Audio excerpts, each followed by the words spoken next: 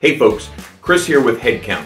Today we're going to look at the ABCs of fire extinguishers.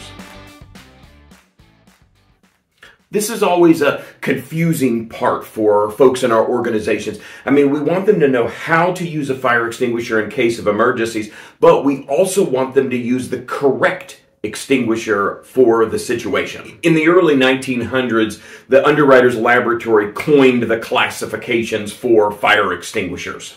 Why did they go with ABC? No idea. But the classification system is older than us, so I guess we'll live with it.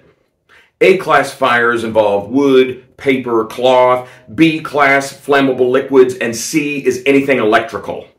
I wish I could come up with some catchy song or a rhyme, but oh well. So your general ABC dry chem fire extinguisher takes care of all three classes: ordinary, liquid, and electrical. These are the most cost-effective to purchase and to maintain. But they also are a mess. When you unload an ABC dry chem, in this situation, you get 5 pounds of dry chemical all over the place.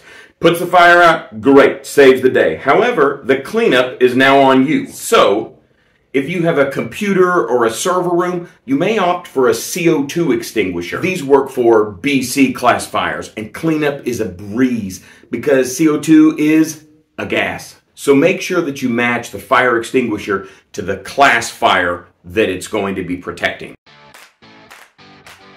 This can get really exciting in a fire drill where certain employees are going to be bringing a fire extinguisher to the drill.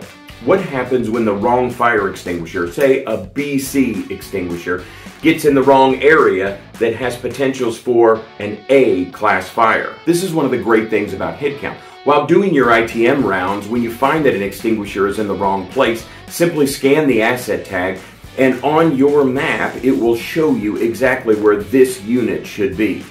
As always, if you have any questions about HeadCount or about life safety, feel free to reach out to us. Until next time.